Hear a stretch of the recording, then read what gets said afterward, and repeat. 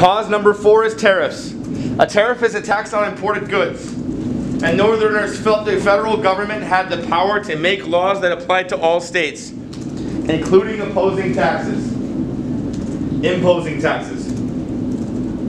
So, Northerners felt that the government had the power to make laws and apply taxes to all people. Southerners were also angry at Congress. Want to go back?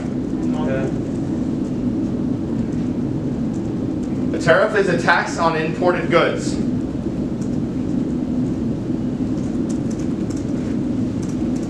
Northerners felt that the federal government had the power to make laws that applied to all states, including imposing taxes. Southerners were also angry at Congress, using its power to impose taxes on the South's agricultural products. They felt that any federal tax restricted the rights of the individual states, and Texans were for low tariffs to continue to trade cotton with Europe. Southern states produced 80% of the world's supply of cotton during this time. 80% of the entire world's supply of cotton came from the southern states of the United States. Remember when we went back to economic wealth of the South at this time depended on slavery? This is exactly why. It wasn't just making money in the United States. It was making money across the globe. 80% of the world's supply of cotton was produced by the southern states in the U.S.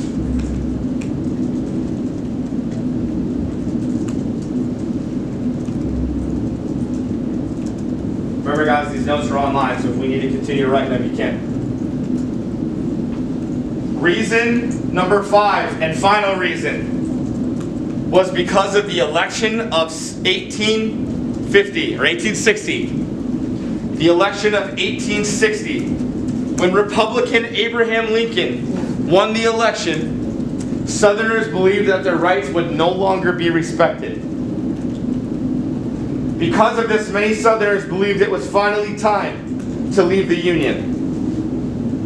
Vanessa, what do you think Southerners meant when they said it was time to leave the Union? Do you think it was individuals leaving? No? Who was it?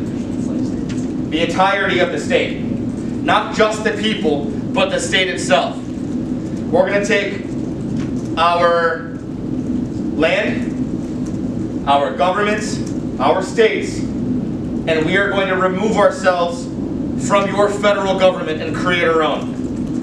Where we have a say in the things that we can and can't do, and we are going to allow slavery to continue. Abraham Lincoln disagreed. After Lincoln's election, 11 southern states eventually seceded from the Union. So after the election, the final straw that broke the camel's back, in 1860, 11 states seceded from the Union and formed the Confederate States of America. Lawmakers of Texas voted in favor of it 166 to 8. Only 8 individuals said, let's stay with the U.S. 166 of them were for leaving. That is a margin of more than 3 to 1.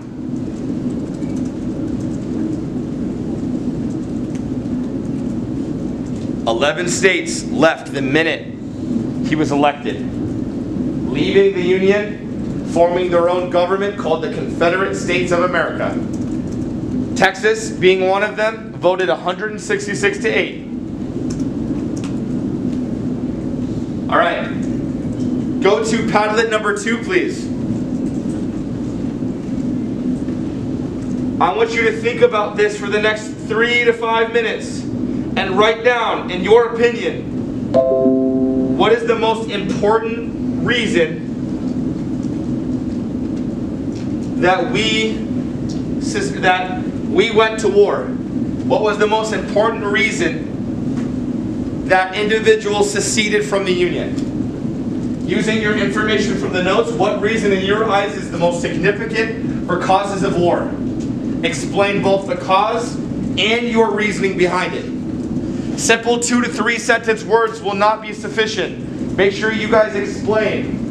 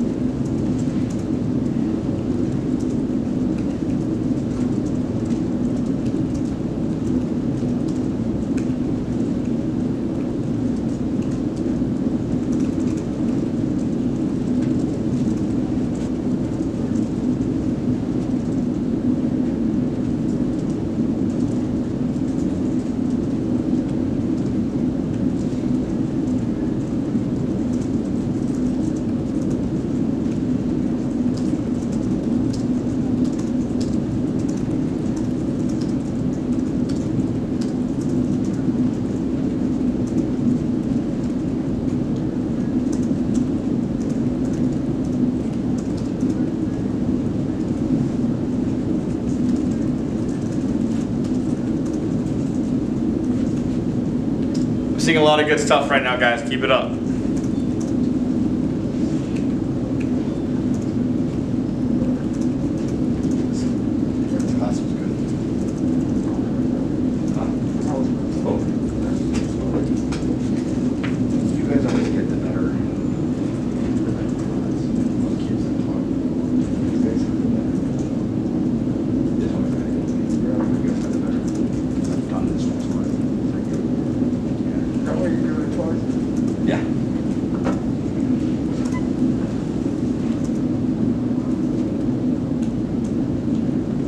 Okay.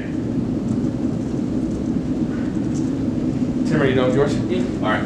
So Tim says that the economic value that slaves gave their statement because in order to maintain the way of life, they need to have as much free labor as possible.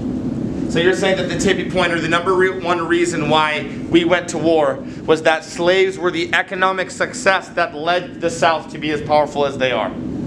And so without having that economic value, or without having slaves, they would probably never have went to war in the first place. Okay? Or that's why they did go to war, for that reason. Sarah, I think the most reasonable causes for the war was slavery, because it was viewed as evil, and some people didn't care, and used that because they didn't know what they were going to do. Another cause of the Civil War was Abraham Lincoln's election. Once he was in office, so many people left to create their own unit, or their own Confederate states, because they didn't believe in what he was doing. Let's see, who else?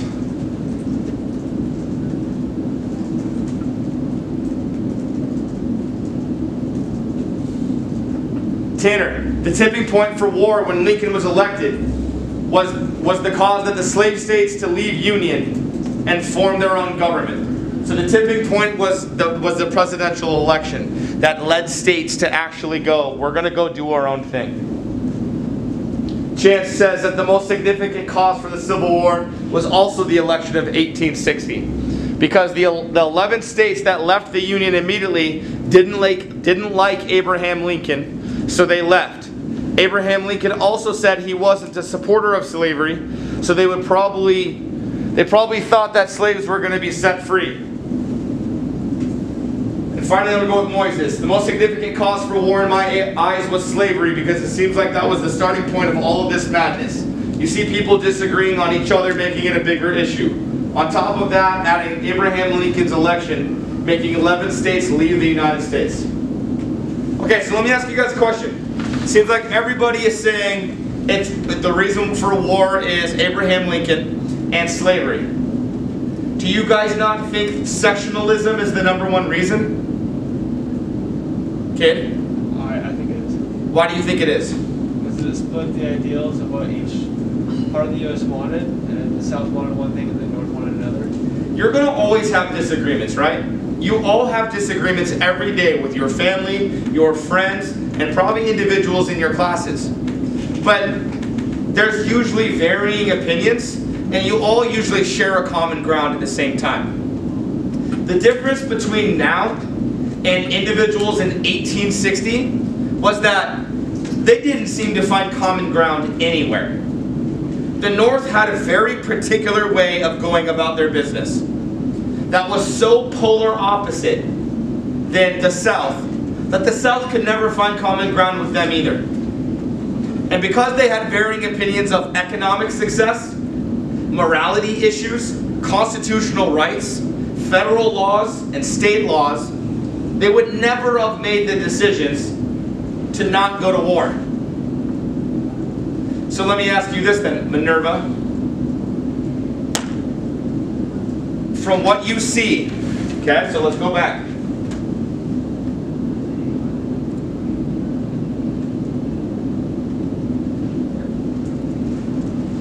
So you learned about sectionalism, slavery, the states' rights. You learned more issues like Missouri Compromise. You learned about Fugitive Slave Acts, tariffs, and then finally election of 1860. Could you change the past? Pick any of these or all of these. Where did we go wrong at as a country? I think it's us separating. Separating? Do you think, so, you know, of course you can find reasons and just like, hey, slavery is bad. And we all know that. And we all agree with that. But it's easy to say that in 2020.